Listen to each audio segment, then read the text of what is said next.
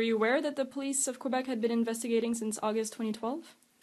Yes, we do know that the Israeli have said openly that already 2 years ago that they sent a lot of allegations. And we said, it's no problem. You want to investigate it, we have no problem with that. Please. Mm-hmm. Maybe it was naive that we thought that after there's no findings, maybe they're going to leave us alone. Maybe yes, but this is our approach anyway. Yeah, and in the documents, we still couldn't see what was being seized, what got seized here in Chatham. Any information on that from your side? I have no idea what they've seized and if anything new.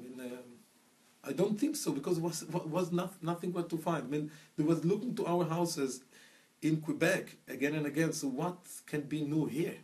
And it's allegations from 2 years ago. So we think it's just like a tactic to put pressure on the community, that police coming from Quebec, it might be very, very criminal. Who knows what is going on? It's also some to get some bad publicity out there. But we said, we have no problem with that. Investigate, but we ask, please, if you don't find, close the files and leave us alone. We want to practice the religion. That's what all about concerns. And just leave it. We have a right for that. Okay. All right. Thank you. Thank you very much.